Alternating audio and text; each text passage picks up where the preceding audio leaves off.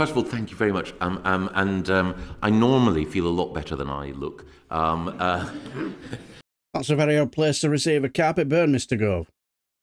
Another Labour MP gets onto that, but let's start with a point of order from last Tuesday in the House of Commons from Labour MP Alex Cunningham about the scandal surrounding the Teesside freeport project.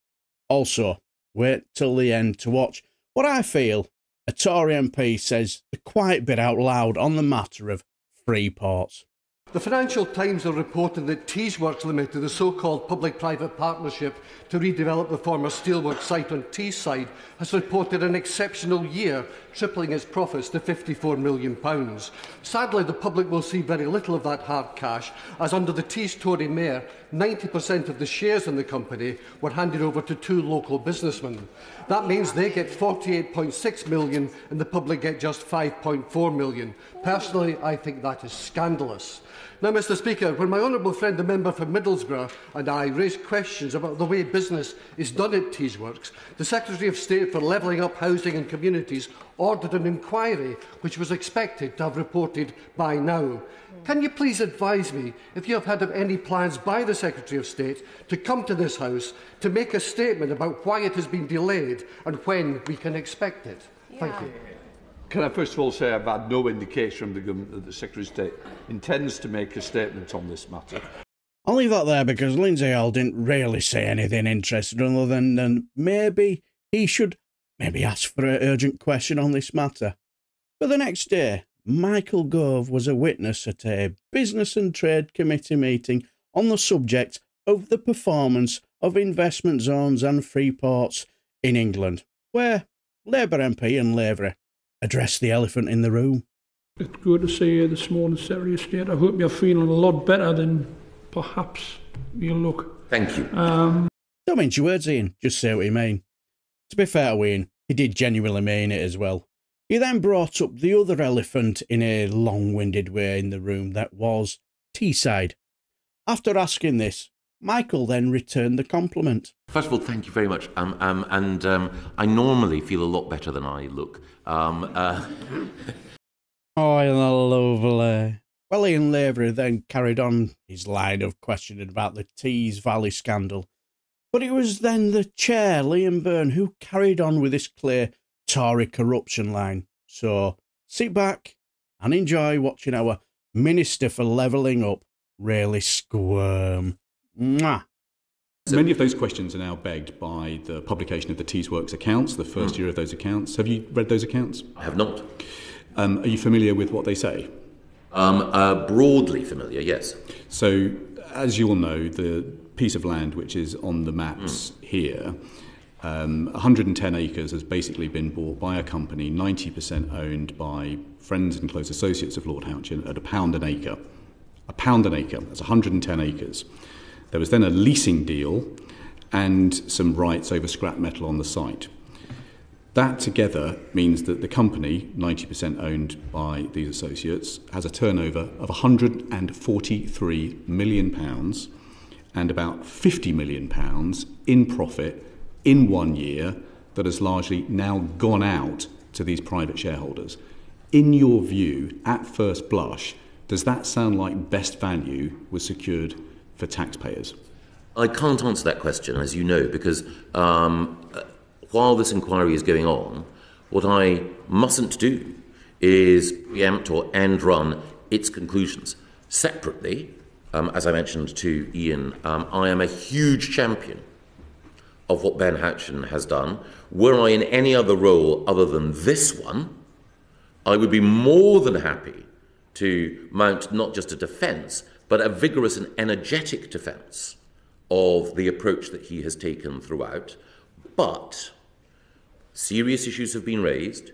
Ian and you have articulated them. We take them seriously, and that is why we want the report to do its work properly and then conclude.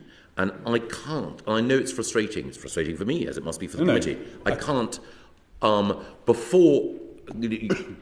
What you were inviting me to do, in a perfectly legitimate question, of course, is to say It's a simple question. It's to look at the headline on a press report from a trial. It's not a press report, it's a set of company accounts. And what it says is that in 1 year, a company that's bought 110 acres for £1 an acre is now turning over 143 million and shoveling £50 million out to private shareholders in profits. And I guess my question to you is, are you confident that we have secured best value for taxpayers?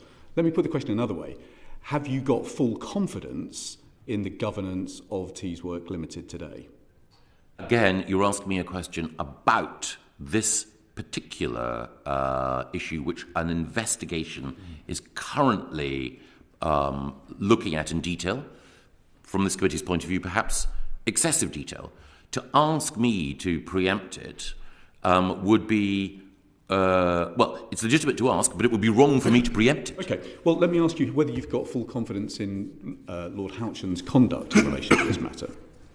I do, yes. I have the highest regard for him. But what I don't want to do is, by anything that I say, to preempt the conclusions of the investigation. And I can speak on a personal level. You can. And I can say that I have the highest... You're even protected by parliamentary privilege here. I have the highest regard for Ben. In all of my observations and dealings with him, I think that he is a first-rate public servant who's been responsible for the economic transformation of the Tees Valley, and he is a great and visionary leader in local government. You must accept, when there are such heightened concerns about, for example, the PPE contracts, when we have a deal like this that appears to be routing £50 million in profit on a very strange deal that has released 110 acres for £1 an acre, there are real concerns about whether taxpayer interest has been safeguarded. And my question to you is, do you have full confidence in whether the arrangements have secured best value for taxpayers? I'd say two things. The reason why the inquiry has been set up is to establish that. You mentioned PPE, again, perfectly legitimately. Because I do know something about the disjuncture between the reporting of what happened with PPE and the reality, then I know that many of the judgments that people have made there, on the basis of what they've read and what's been reported, are utterly at variance with the truth. Well, to be fair, I'm merely quoting from the company accounts. Indeed. They've only been published for 1 year, and they were published two or 3 days ago. My experience, and I believe, Chair, it's helpful that you've made that analogy. My experience is that there have been some people who have quoted facts, unambiguous facts, relating to the procurement of PPE, but those facts quoted in isolation have given a wholly erroneous picture of the procurement decisions that were made and the context in which they were made. But there remain questions in your mind about whether the taxpayer's interest has been best safeguarded. Again, by definition, setting up an inquiry is there to satisfy other people's questions, and I have to avoid... But you must be curious. I'm endlessly curious, but you're trying brilliantly to get me to preempt or to end run the conclusions of an independent inquiry. You'll see how... And I won't. Here is a case where company accounts have been produced. They show some pretty strange behaviour. They don't appear to say, on the face of it, that the taxpayer interest has been safeguarded. You have chosen not to invite the NAO to come in and have a look at this in detail. That raises questions about whether freeport governance as a policy is in a good place. Yeah, well, I think the key thing is that the issues raised all relate to activity before the establishment of the freeport. That's not quite true, because some of the money that has gone in through the freeport, I think it's about £21 million, £21.5 million from the freeport, has gone into the land remediation on the site, and that was actually produced to us in the evidence that they submitted to us. Yeah. The South Tees Development Corporation was set up before the freeport was established. And I think one of the things that I would say is there was... You're not inviting us to believe that there are no advantages associated with the freeport that have not flattered the value of the land in question. I'm saying two things. The first is that there was a previous and unrelated allegation about crustacean deaths related to the freeport and Byrne. My belief is, on the basis of all of the evidence, that this was a politically motivated attack on Ben for a variety of reasons. There was no evidence at all that those crustacean deaths had anything to do with the economic activity of the freeport. I think we need to be diverted by crustacean deaths. No, I think it's about best value for the taxpayer. No, I think it's critical here because, and it's not a point that an allegation or a criticism that I would lay at this committee's door or your door or at Ian's door, because I think there are legitimate questions. But it is the case that because of Ben's success, he has attracted political opposition. That political opposition has leapt on phenomena and reporting in order to try to besmirch his name. And one of the reasons why Ben himself wanted an inquiry is because he is confident that some of the lurid allegations that have been made against him are not justified by the facts. As we stand today, is the Teesside Freeport still a flagship case study for your Freeport policy? Yes. Okay, thank you. Oh, I thought Liam Byrne was absolutely brilliant.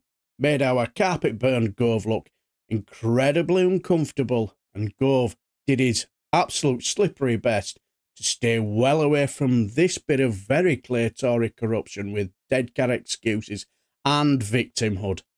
Now, the one thing I really do enjoy about select committee meetings is you get to see different sides of MPs you wouldn't normally see within the chamber. Tory MP for Totes, that's how you spell it, I don't know. Anthony Magnall said something in between the conversations about cutting taxes, tax cuts, all you ever heard. For me, he said the quiet bit out loud about why they're desperate for free ports.